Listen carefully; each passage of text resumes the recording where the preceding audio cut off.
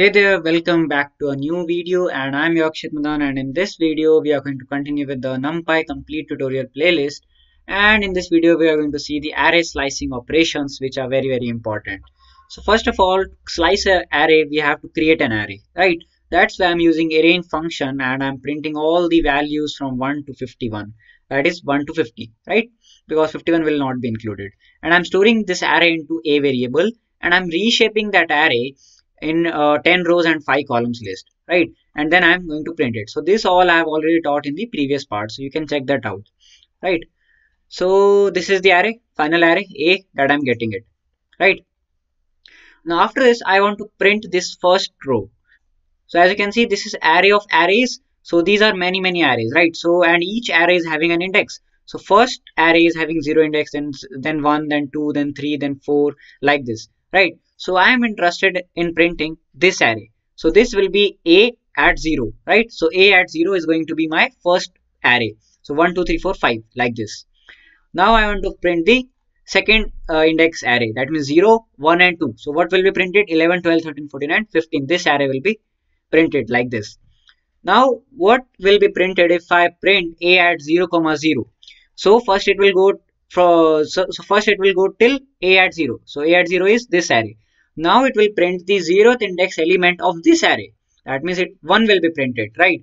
So A at 0, 0 means 1, right? So this is the location of 1, right? Now I want to print the element at 3, 4. So it will go in third row. So 0, 1, 2, 3. That means this row and the fourth index element, right? So 0, 1, 2, 3 and 4. 20 will get printed, right? So let's see 20. Perfect.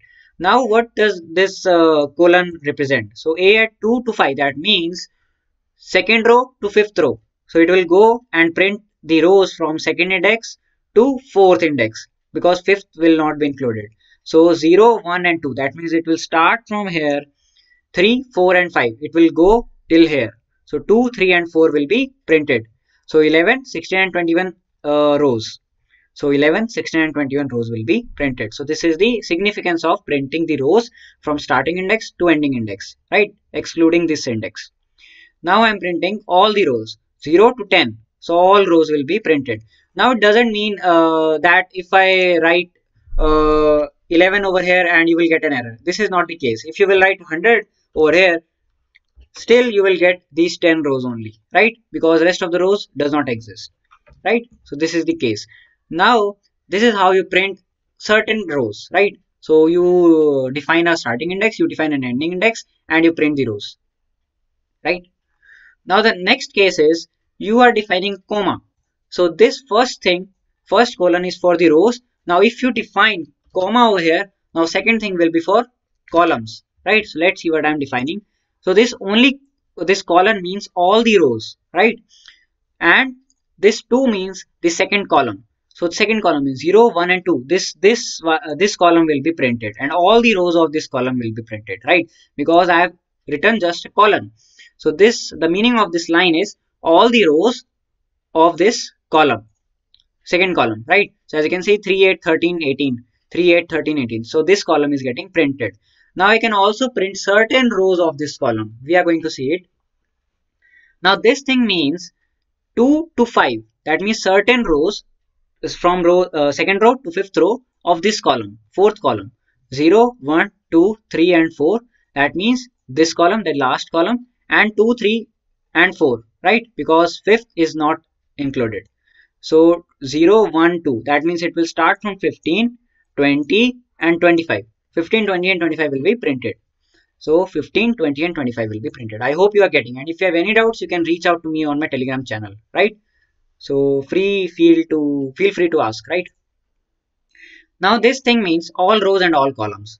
If you are not defining any integer alongside with the column, that means all the rows, all the columns, right? So this is the case. Now this thing means all the rows from second column to the fourth column, right? So second column 0, 1, 2. It will start from here 3, this column, and fifth. That means 0, 1, 2, 3 and 4. 3, 4 and 5. These 3 columns will be printed and all the rows of these 3 columns will be printed, right? Because I have not defined anything with this thing. So all the rows of these three columns. Now the next thing is you can also check the data type of this rows or the columns, right? So you will get int 64, right? So this is the case, and I hope you are clear with it, and this much is enough for this video. Till the next content, keep coding, keep innovating, and thanks a lot.